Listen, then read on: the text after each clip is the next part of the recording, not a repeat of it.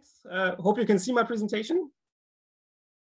Yep. Okay, very good. Let me first of all say that I really enjoyed and appreciated this conference. You were able to put together a really interesting program, and I gotta say I'm quite honored to be able that among all of these great presentations to basically do the last talk of the conference.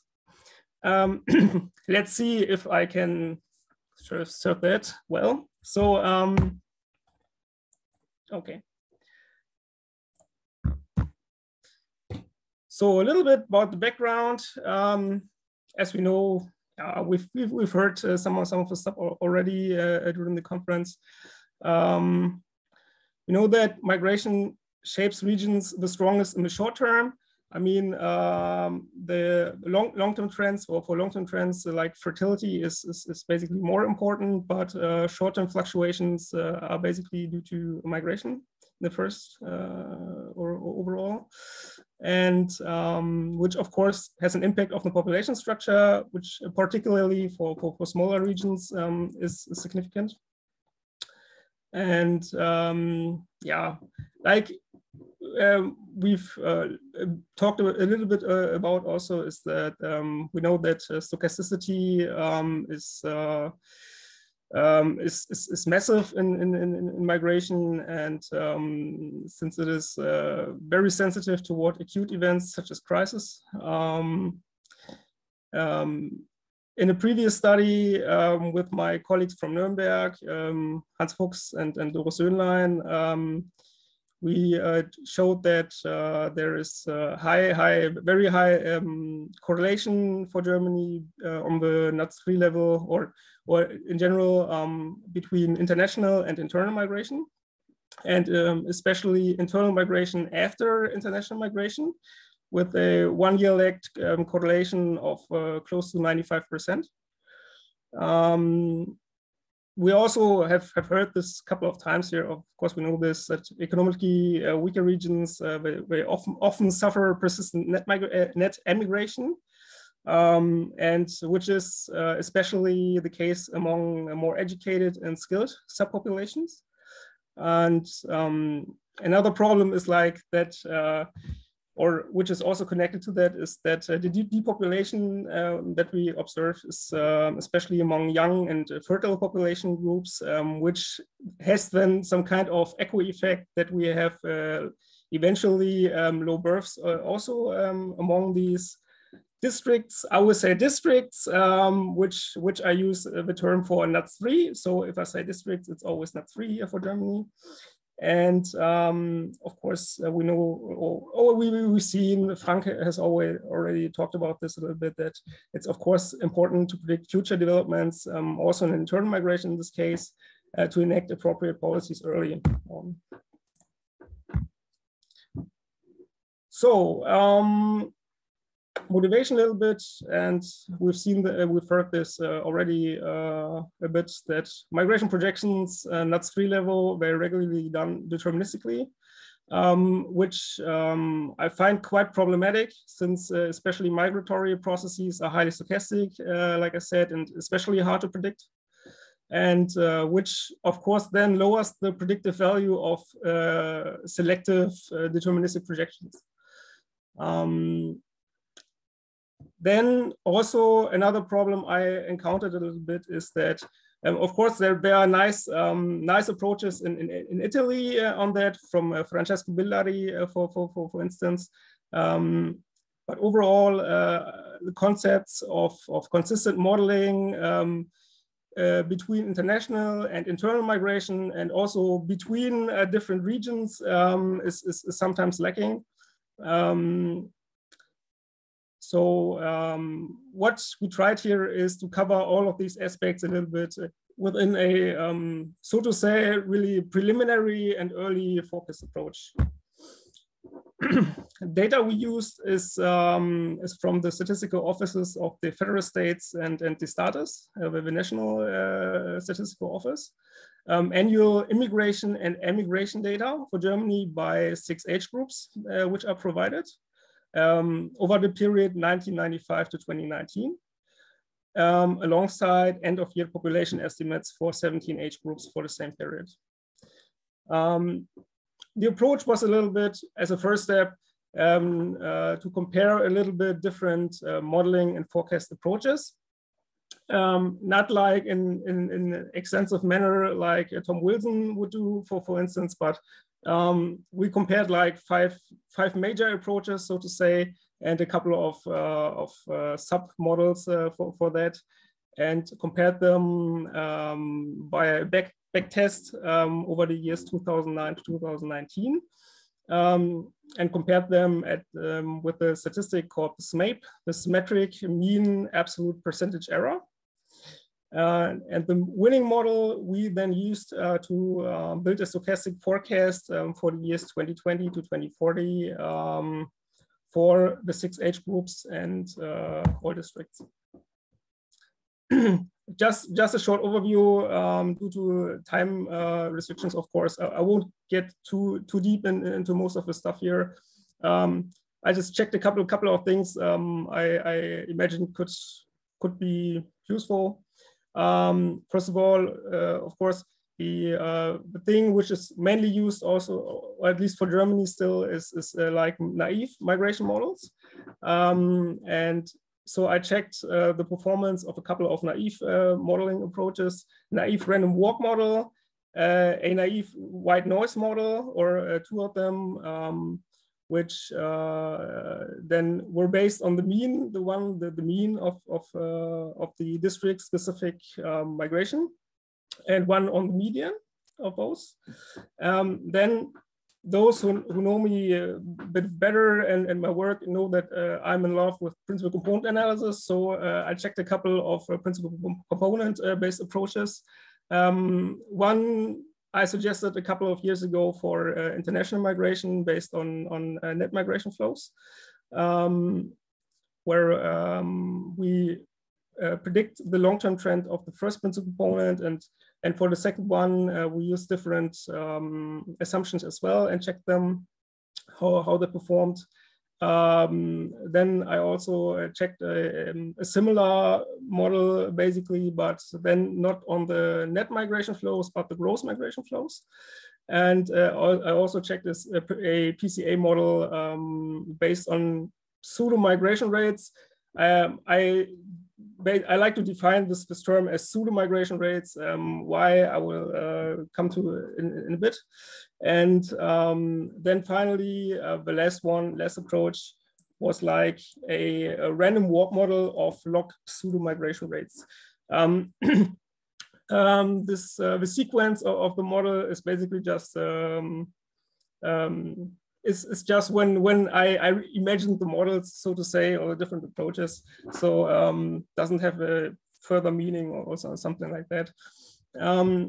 Of course, which I didn't mention here is that I also checked causal models, but they didn't perform too well. So because of page limitations, I threw them out of the paper, basically. And what the results a little bit here, the first results was that the model 5, the random walk model on the pseudo migration rates, performed by far the best. And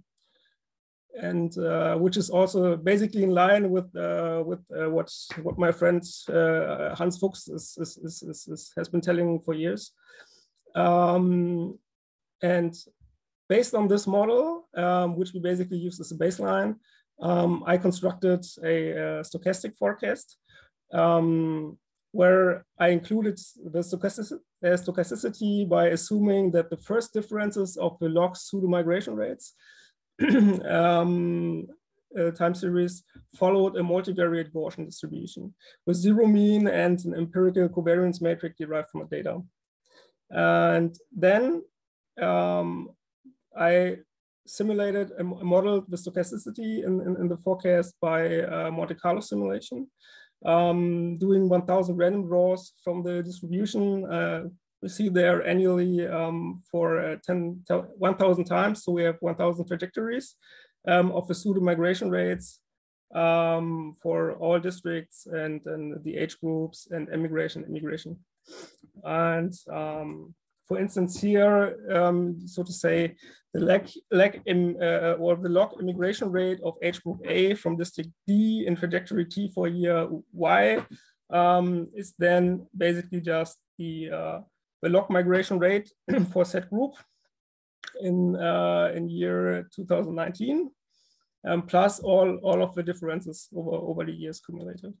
And which of course can then be simply retransformed into the migration rates by exponentiating.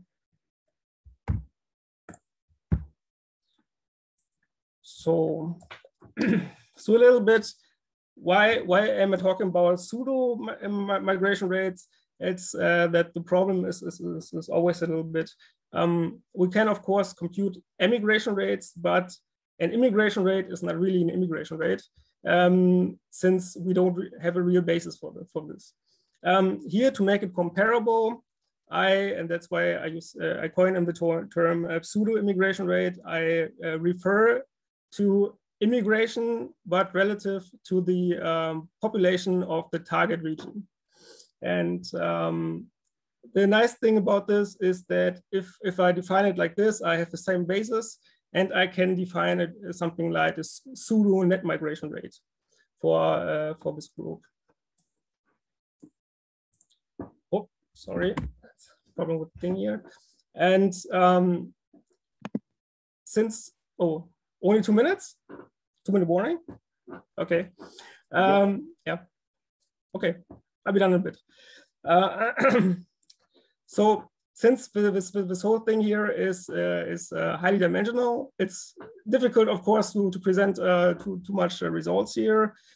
So I just defined some kind of migration-inflicted net growth rate for the districts, which is just basically a growth process, a product of all the net migration rates, or the net migration rates over the whole period.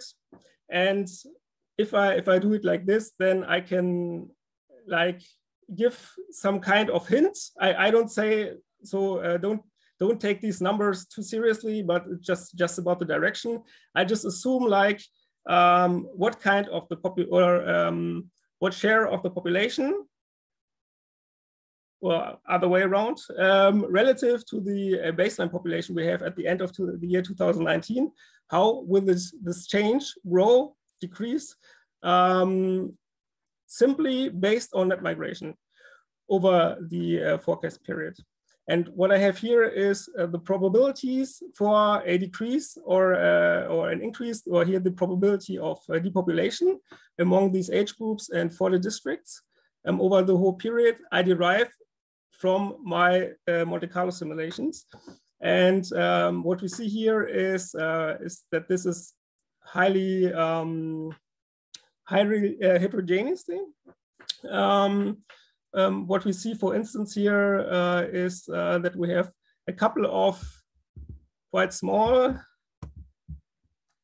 points here, small white points for the districts here. It's age group 18 to 24. This is a thing Frank was already talking about a little bit.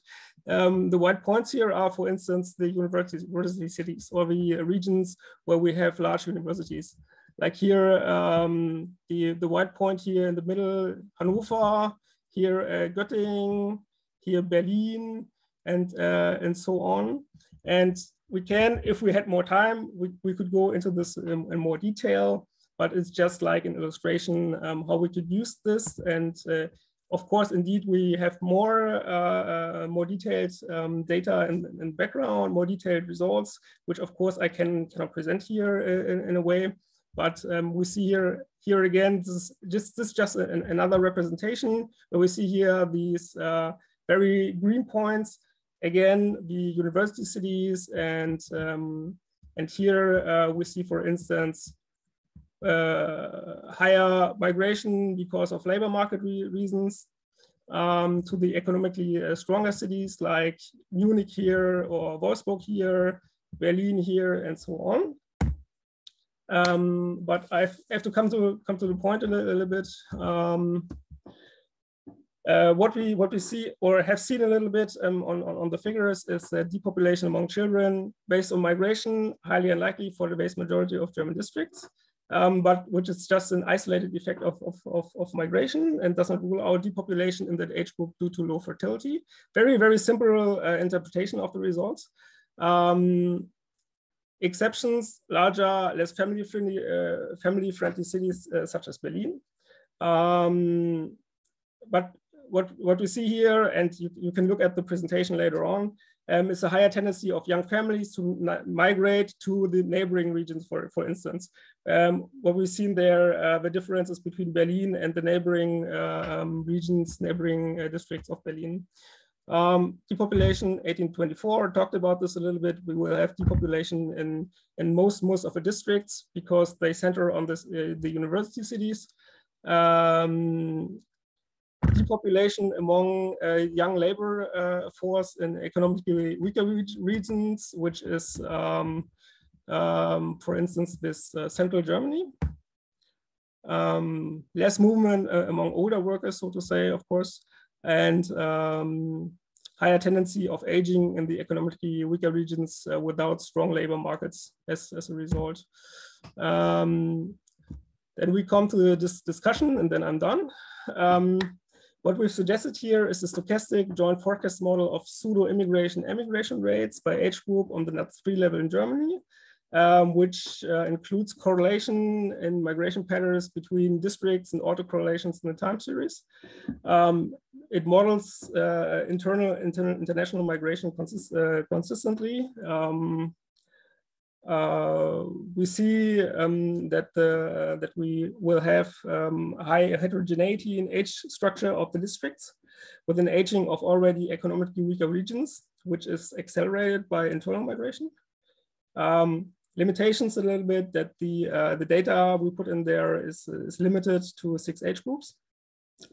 We don't have consistent time series by age and gender. So we had no disaggregation by sex here. And the model is only directly connected to migration. What is not included here is, of course, birth trends, mortality trends. This is something where I would say, okay, this is only the beginning of a story, not the end. We can use this as a building block for further population forecast models. And of course, obviously we have high risk in future international migration, especially by unpredictable refugee trends. I say unpredictable, like really crisis, but something like climatic migration, refugee migration, we can predict,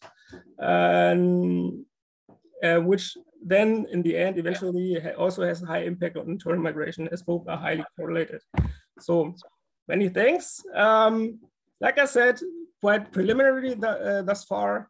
And since we also have a potential readership here, of course, I'm also interested in suggestions about further results we can put there. Like I said, we have an amount of potential results, but this is just how I disaggregate or aggregated this far. Thanks. Thanks, Patrizio. Ross, right over to you. Well, we already have a question from Andrea Tamburini. It says, hi, Patrizio, very nice. When you say based on the baseline population, you mean that you are basically projecting population disaggregation just based on migration without considering the possible general change of the population structure? Yeah, right.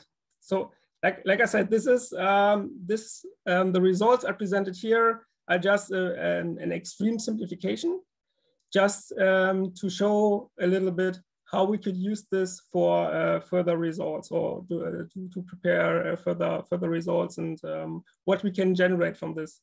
That's why I said there's no aging in this model or anything. But this is something we would include in something like a cohort component model in the end. And then we really have results generated which give us very much insight.